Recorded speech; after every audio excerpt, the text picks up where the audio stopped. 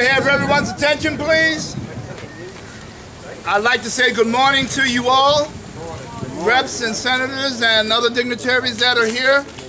My name is Malcus Mills, and I am a member of the DARE organization. More specifically, I help run the THA, Tenant Homeowners Association, and I'm also a member of the the newly formed Just Cause Coalition. Today we are here in celebration of the signing of the Just Cause bill into law yesterday by the governor of the state of Rhode Island.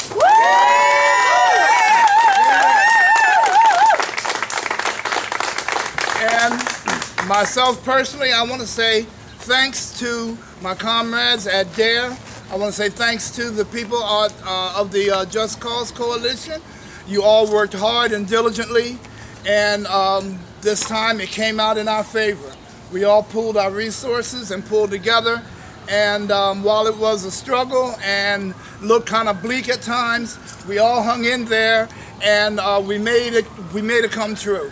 So for this year, the 6th year that we have been trying to get the Just Cause bill passed, we have finally made it with the governor's signature. I want to thank you all very much. Woo, woo, woo.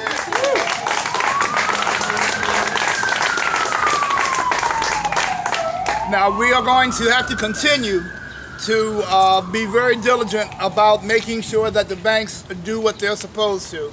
They didn't want to do it in the first place, so we have to keep an eye. We have to keep an eye on them so that we can make sure that this law has teeth. My personal thoughts on the law is that it's a very good law. It'll keep people in their homes.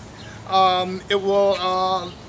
All the banks have to do is maintain the property and have a place for them to pay the rent.